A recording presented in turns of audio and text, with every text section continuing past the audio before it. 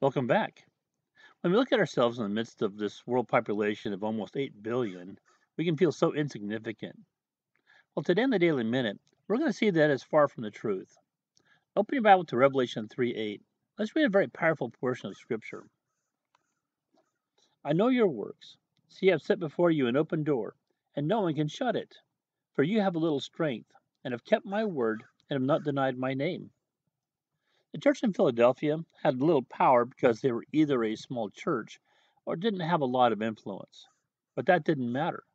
Since they had obeyed Christ and openly declared him as Savior, God opened a door for them that no one could shut. This is probably talking about the gates of New Jerusalem, but could also refer to their ability to be witnesses for Jesus. No one could stop them because Jesus was for them.